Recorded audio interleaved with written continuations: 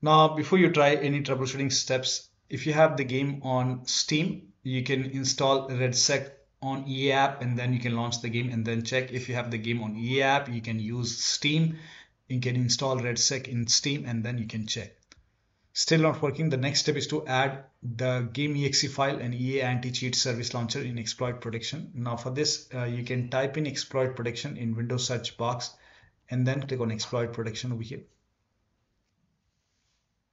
And then go to program settings over here, then click on add a program to customize, choose exact file path, and then go to the game installation folder. So if you have the game on Steam, you can open program file 686. If you have the game on C drive, and then open the Steam folder, Steam apps folder, and then open the common folder, open the game folder, and select the game exe file over here. And if you have the game on like EA app, then open program files and then EA games and then Battlefield 6 and then select the game exe file, click on open. Once the game is added, put a check on override system settings for all the options. So in my case, I have put a check on all the override system settings, and then if these are on, like if this is on, you can turn it off. So for each option, you have to turn off under system override settings. You have to turn this off, turn off everything and then hit apply, click on yes. And do the same thing with the EA AntiCheat. Now choose exact file path and you can select EA AntiCheat game service launcher, open, and again put a check on override system settings and turn off all the option under this. So if these are on, you have to turn this off, turn off everything and then hit apply, click on OK, click on yes to allow.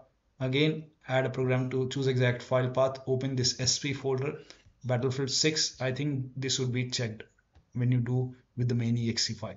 Now once done, you can relaunch the game and then check. Still not working, turn off smooth motion in NVIDIA app. So if you have NVIDIA app, launch NVIDIA app on your computer.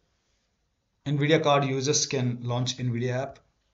Now once NVIDIA app is open, and now you can go to graphics over here and then select Battlefield 6 and then over here scroll down here, you can see smooth motion. If this is on, you can turn it off, go to global settings and then turn off smooth motion over here and then relaunch the game and then check.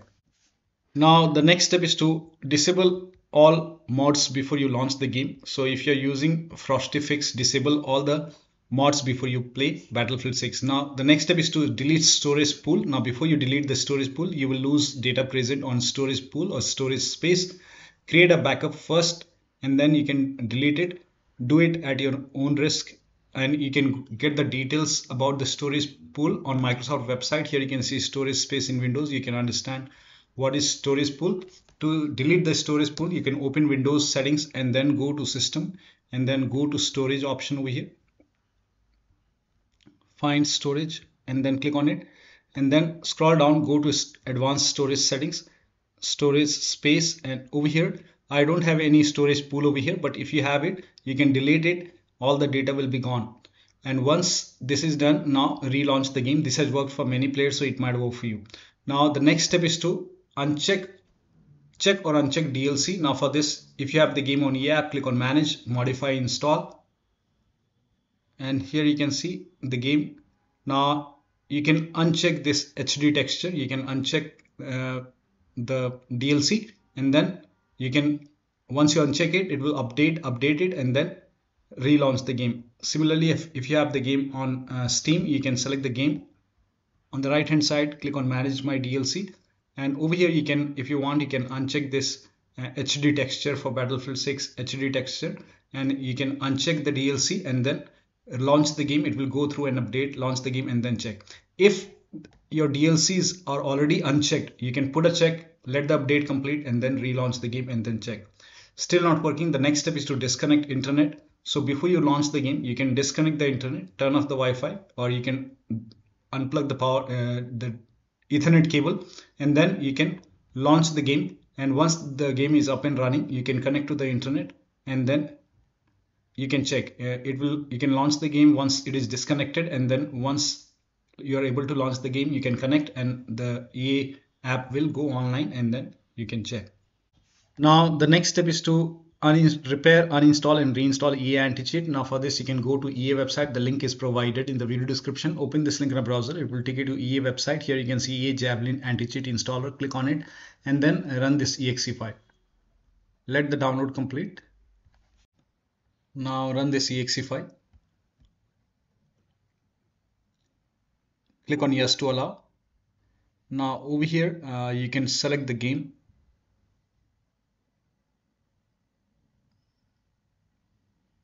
Select the game over here and then click on repair. Click on OK. Go to the game installation folder wherever the game is installed.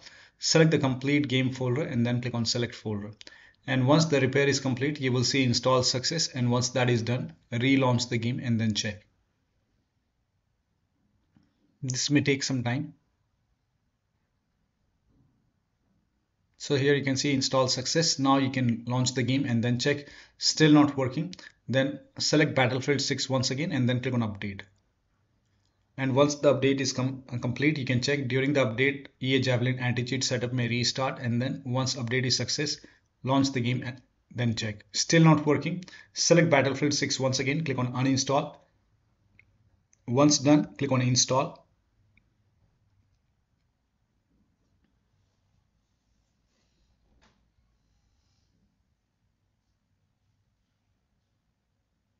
Once the install is success, now you can relaunch the game and then check. Still not working. Select Battlefield 6 once again and then click on uninstall. Do not install this time. You can close this and then you can relaunch the game. When you relaunch the game, during the launch it will reinstall EA AntiCheat and then you can check. Now over here you can see it will install EA AntiCheat and then you can check. Still not working. The next step is to create a new admin local user account. For this you can open Windows settings, go to accounts and then go to other users over here and then click on add account.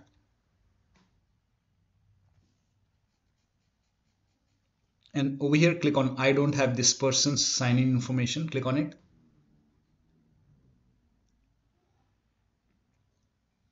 And then click on add a user without a Microsoft account. You can create a username. This is just an example. If you want a password, you can enter the password. If you don't want it, leave it blank. Next, and once the account is created, click on it, change account type and set this to administrator over here. And then click on OK and then log out and log in to the new account. So you can just restart your computer or you can lock your computer and then you have to log into this new account and then install the game and then you can check. Still not working. The next step is to set GST render DX12 to 1. Now for this you can open File Explorer on your computer, go to documents over here and find the game over here. You will see the game folder, Battlefield 6 folder. Open this folder and then open this settings. Open this Pro Save Profile, make a right click, open with, select Notepad over here. Now find over here, you can find DX12. Here you can see GST render DX12 enabled. If this is set to 0, you can type in 1 over here and then go to File and then click on Save and then now relaunch the game and then check. If that does not work, you can rename this folder. When you rename it, all the saved settings will be lost.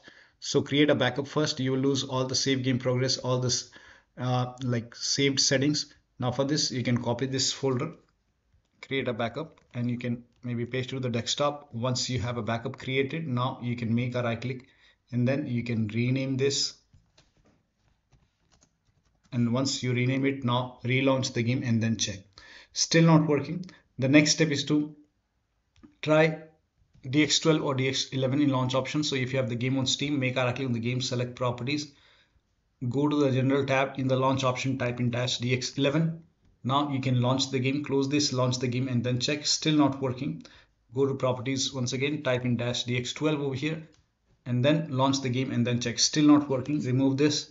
If you have the game on EA app, you can go to EA app, manage over here and then go to view properties and in advanced launch option type in -DX11, save it, and now you can launch the game and then check. If that does not work, you can even try -DX12, save it, launch the game and then check. Still not working. Remove this, save it, follow the next step.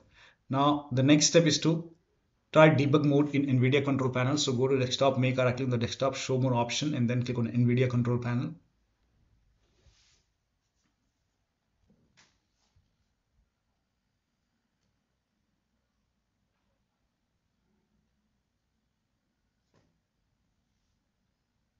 Now once NVIDIA control panel is open, go to help option at the top and then select debug mode over here. Put a check on debug mode and then relaunch the game, and then you can check.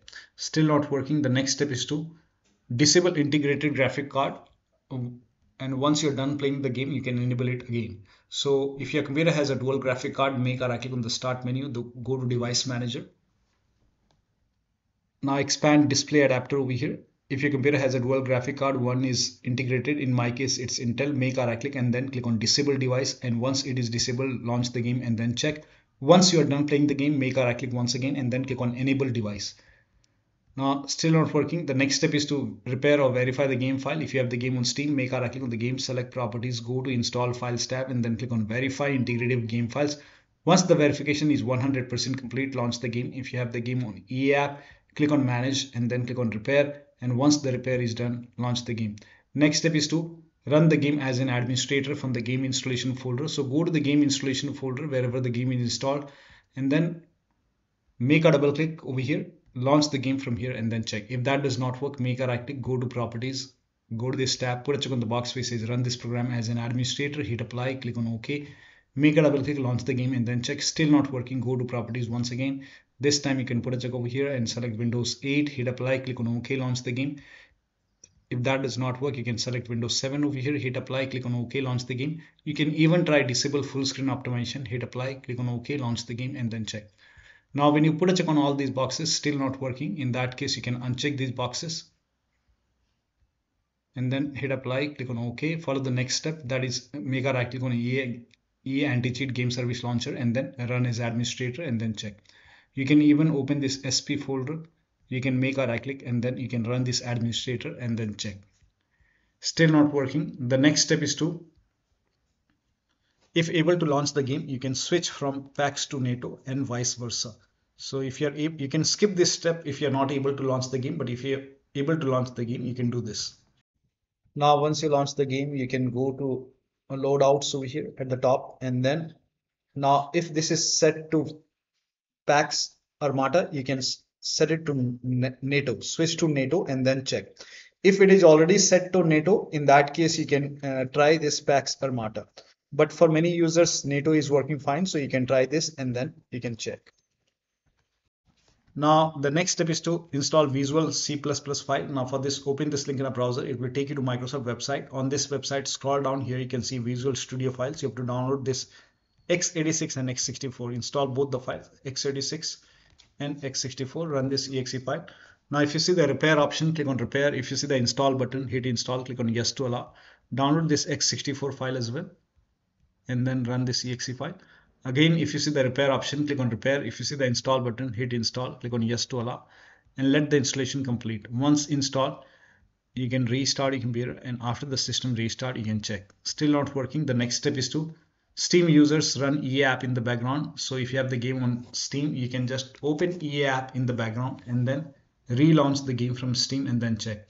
If EA app is already running, still you're facing the problem, in that case you can exit EA app, close EA app and then relaunch the game and then check. Try both.